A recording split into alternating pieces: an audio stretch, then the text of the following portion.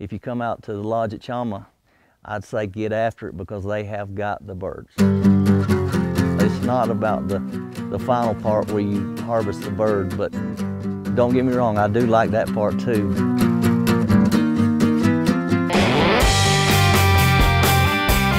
I really can't say enough about how these turkeys are scouted, and the guides are prepared for you to come out and be on birds every single day.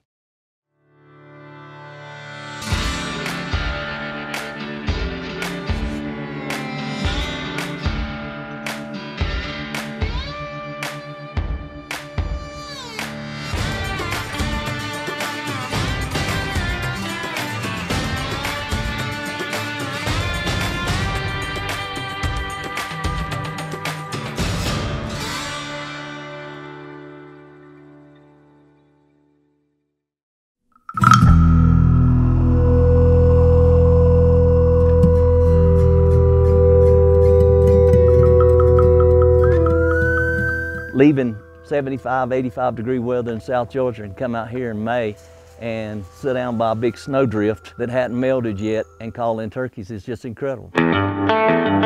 This spring turkey hunt is actually my second trip to Chama. I was able to come with Wayne last year in 2018 on an elk hunt, and it was fantastic. The bulls were bugling.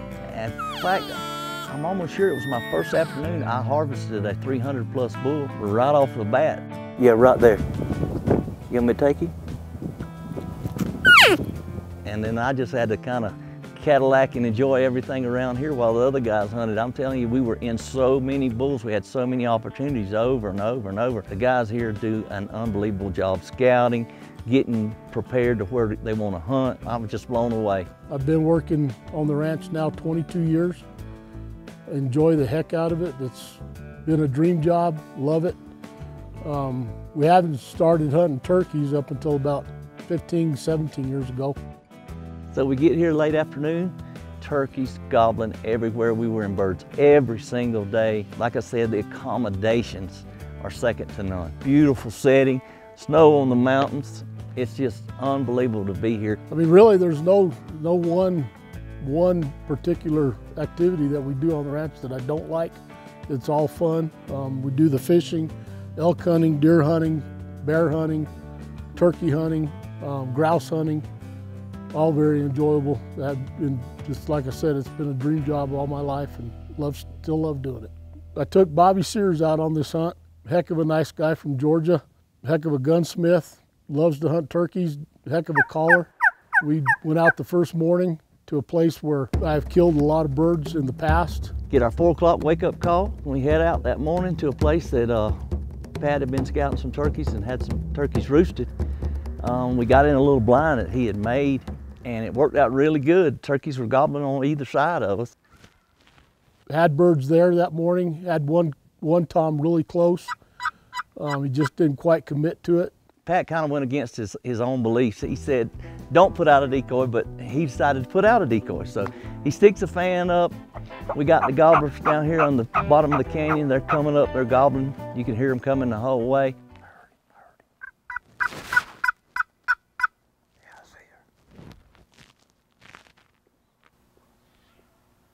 Well, lo and behold, there's a gobbler over to our left, comes in, and I mean, just in an instant, he's at 25 yards, we're getting ready. I'm coming around with a gun.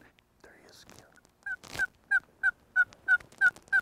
He sees the decoy, he's out of here. He doesn't, just like Pat said, and Pat, he was upset. He said, I knew better than do that. I should know better.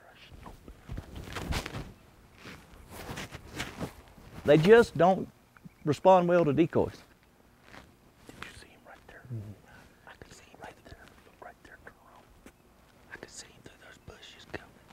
So anyway, we put it down, got set back up, and these birds are still coming out of the canyon. But they were just so henned up. They must have had 5 or 6 hens with them. They would respond, they'd cut you off, gobbling. Pat and I both were calling. But we just couldn't seal the deal because the hens just decided to take them a little further than I was comfortable with shooting with my handgun tomahawk. But had a good time, had another bird there with us that didn't commit to it. so we had a good first morning hunt.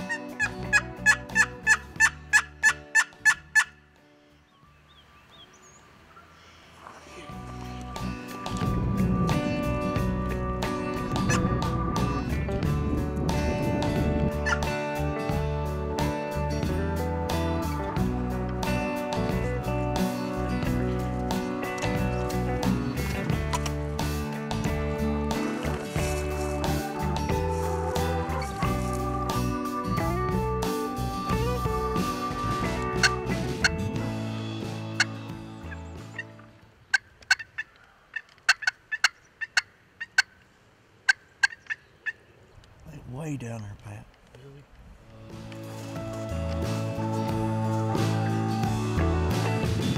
Awesome hunt. Beautiful, crisp morning. So we decided to come on back in about 12.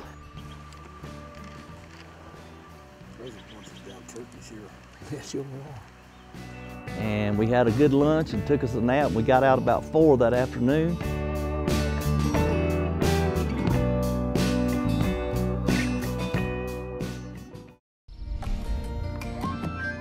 Ultimate Outdoors is brought to you by Southern Company, energy to serve your world. Jeb's Precision Choke Tubes, we stock the flock. Cogger Arms, custom comes standard.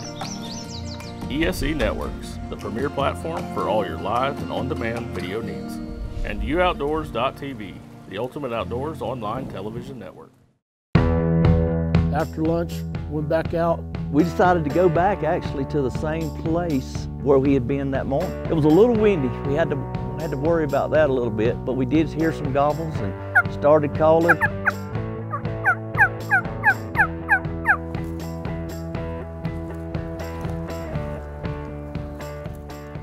Stuck in there. And sure enough, we got the turkeys up there, not in gun range, but where we could see them, and they would respond. They were gobbling good. Just couldn't get none of them to commit. Had them gobbling. Seen a couple of them. Bumped one that we should have probably set up on. Didn't exactly know where he was and got busted. So we was kind of like, dadgum, because the other guys, I think 3 guys actually the first morning had harvested a bird. So that kind of left me by myself, Pat and I. I was like, well, it's gonna happen. So we just kept it up and we kept going. And kind of ended the first day. Going into the second day, I went back to my spot. I call it Dorothy's tank. it was about the same. That squirrel. Hey boy. The squirrel wanted to get an interview with us. Hey boy. He just came down the tree just seeing what we were doing. Little rascal. But anyway, getting back to our hunt. The second morning we got out there and finally got the birds getting close to us.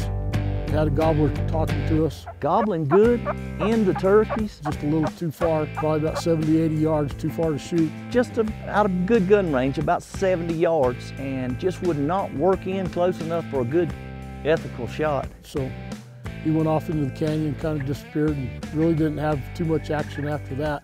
By this time, my spirit is getting a little down, but we were having a good time. But we just had a couple of more mishaps that morning and decided to come on back, did the same thing. Came back in, had lunch, went back out in the afternoon. We decided that we had been watching these turkeys across the canyon in a little meadow. We were going to try something different and go over there and set up where they had been coming out and strutting. Same area, but a different spot, thinking, because we'd seen the birds kind of go that way when they leave us, so we set up over there. And as every turkey hunter knows what happened, they ended up coming out in the meadow where we had been sitting, and we actually had a blind. Had a tom and a hen come out below us, tried to get them to come to us, but he went the opposite direction following the hen. They were probably a couple hundred yards when we called, and he'd respond, he'd strut, and he'd gobble, and strut, and he'd gobble.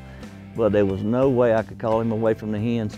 And then a little later on, had a tom come out with about 6 or 7 hens, and tried to get them to come to us, but they were just too henned up, so they went back off in the canyon. It got late, so it kind of ended the second day hunt. So we We just kind of sat there in the dark and let them go to roost and eased out. We knew we were getting close because the next day was our final day we were going to get to hunt. And Pat said, I'm going to come up with a new idea. We're going to go to a different place. I said, well, whatever you think, because we'd been in turkeys every day.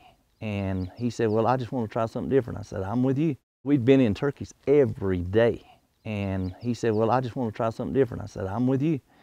So the next morning we got up. Next morning, third morning, we went out. We kind of knew we were getting down to crunch time. If we were going to get it done, it was going to have to be this morning. Wanted to get to a spot. I talked to one of the guides and knew there were a bunch of birds around there. So we went out and got parked and got out of the truck and had toms gobbling everywhere. Goodness gracious, just time we opened the door, they were gobbling everywhere. I bet you, literally, we heard 20, 25 gobbles this morning. Pat had a blind that he had been using over the years, and we were going to try to get to it, but the turkeys, lo and behold, had roosted directly on top of the blind. We could not get to them. Right over the spot where I wanted to set up. So I told Bobby, I said, you know what, let's just get on this old fence line down here where there's a little clearing. Maybe we can call one of them birds off the ridge. We actually had to back off the gobbles, come around them. We went down there and set up. Started calling. Now they did respond and gobbled just at everything from coyotes to geese to any fly down calcul I'd make or any kind of thing this morning. It was just one of those spectacular mornings. But needless to say, there again, we just couldn't get them to come in. All of a sudden, all of them just shut up, probably around 7. I want you to look behind you. We've got a big chipmunk right behind us. He's wanting to play and get in the interview. He's like, well, I'm here. What we doing?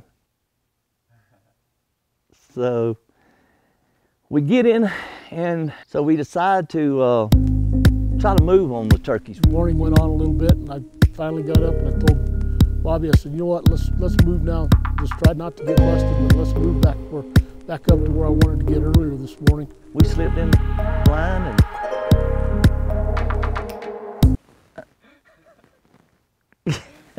it's crazy. Squirrels and chipmunks just want to be on the show this morning. So let me see, where was I? We slipped in and got in the blind. Pat set up just off to our right. We probably sat there 10 minutes, just really got settled in, got our call set out, and Pat yelps on the box call, and sure enough, right down in front of us, one answered probably a couple of 100 yards.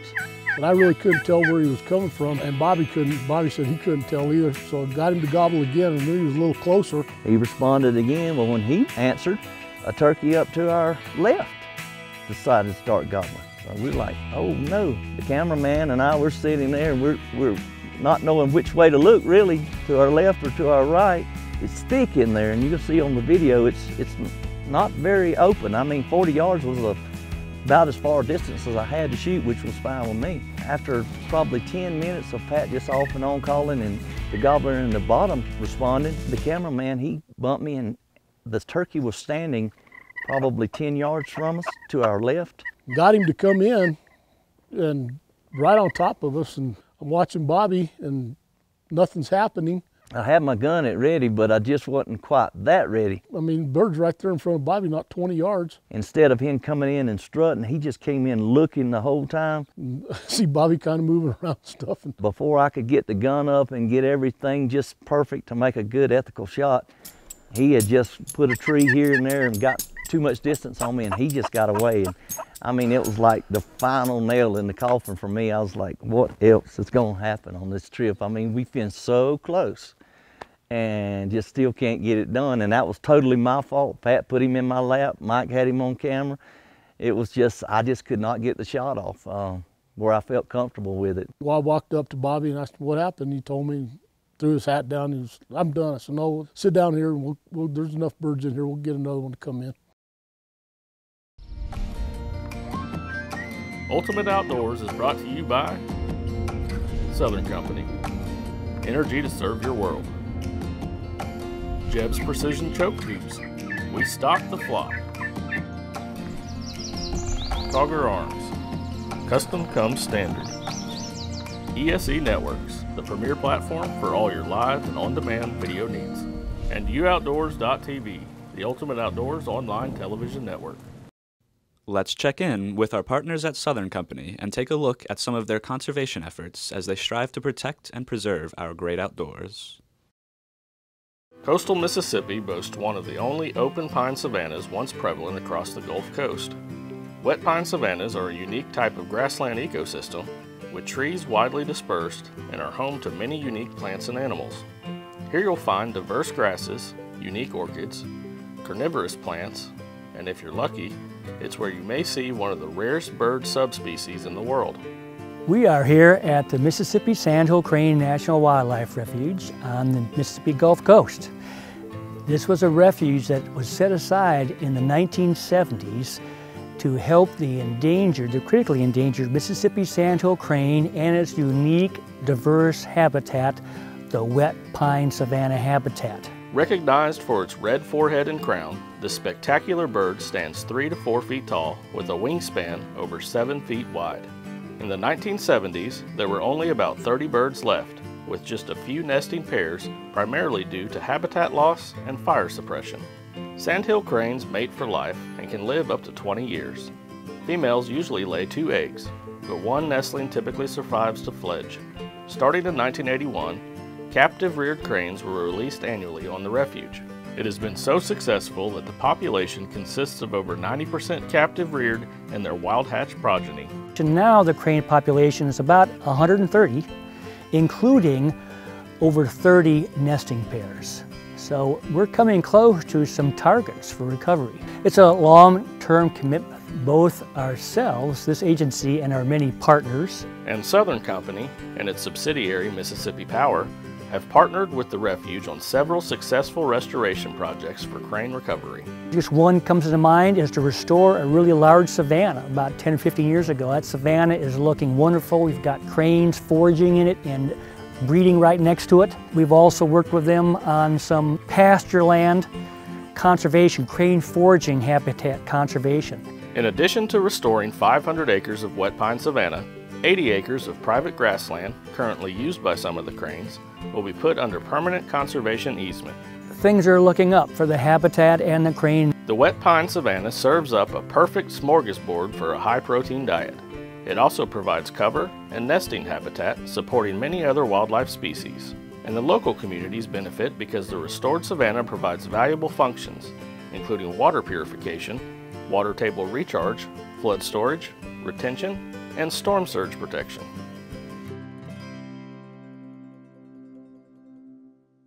Thanks, Southern Company, for your outstanding efforts in conservation. Let's get back to the action with Wayne Pearson's Ultimate Outdoors. I said, well, what are we gonna do now, Pat? He said, well, it's only 8 o'clock. He said, let's just hang out here. He said, we heard a bunch of gobbles. So that's what we did. We just sat back down. Started calling, and sure enough, had 2 birds gobble below us, coming up, getting closer, and then all of a sudden another bird gobbles from the left-hand side from where the first bird came. And then this gobbler on the left, he just gets closer and closer, and I mean, he gets to the point where I can hear him drumming. And if I can hear him drumming, he's about 30, 35 yards. He's close, but you just couldn't see him for the rise where we were sitting. So I told Michael, I said, let's just, don't move, Michael, you gotta be close. Sit still and just see what happens. And sure enough, Pat just keeps calling, and he just blows up, and I could see him through the bush, but I couldn't shoot. He was probably 15 yards, and he was coming down the little lane, and he'd walk a couple steps and blow up, walk a couple steps, and then he'd gobble. In not 15 seconds, there he was. Popped out on the ridge, stood there, went into full strut, gobbled. This is done, this has got to be done. Got him out of the strut, and he walked down right in front of Bobby, 20 yards. And as he broke out just right from the last tree where I could shoot, he just came out of strut a little bit, and he just started looking around. I don't think he was really nervous, but I needed to go ahead and shoot, and that time I was ready.